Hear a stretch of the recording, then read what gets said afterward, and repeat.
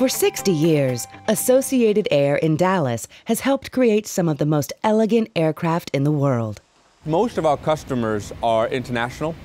We basically take a green aircraft and we'll fit it out for whatever the owner would like to see in that aircraft. One of the first steps is to coat everything that might corrode, a critical process that traditionally uses the highly toxic and carcinogenic hexavalent chromium. You had to wear protective equipment, gloves, shields. You get it on your skin, it's very hazardous. Any kind of green or kind of yellowish color is going to be hexavalent chromium. Engineers and employees here began experimenting with alternatives. After 2 years of testing, they received approval to replace an acidic wash with a new water-based detergent.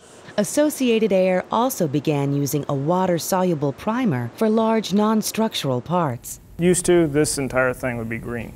So you can really see how much we've reduced. It's a huge savings. We went through a complete overhaul of our finish shop processes. This little stuff here is what's being primed. Hexavalent chromium is still used for smaller parts, but is applied in booths that capture the pigment to prevent air contamination. What's very rewarding to me is that most of these ideas, not all of these ideas, come from the shop floor. We went to these LED lights, which don't produce the heat, use less electricity, don't generate hazardous waste, and not in the way.